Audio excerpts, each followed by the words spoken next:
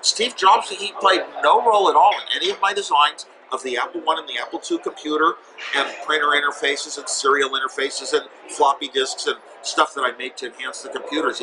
He did not know technology. He'd never designed anything as a hardware engineer, and he never wrote any software. So but he wanted to be important, and the important people are always the business people. So that's what he wanted to be. I wanted to be the engineer in a laboratory, like a mad scientist. So that was my thing of it. The Apple II computer, by the way, was the only successful product that Apple had for its first 10 years. And it was all done for my own reasons, for myself, before Steve Jobs even knew it existed. So I had already created it, and it was just waiting for a company. And Steve Jobs was my good friend, the businessman.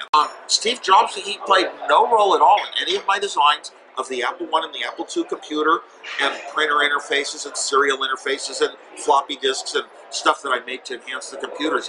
He did not know technology. He'd never designed anything as a hardware engineer, and he never wrote any software. So but he wanted to be important, and the important people are always the business people. So that's what he wanted to be. I wanted to be the engineer in a laboratory, like a mad scientist. So that was my thing of it.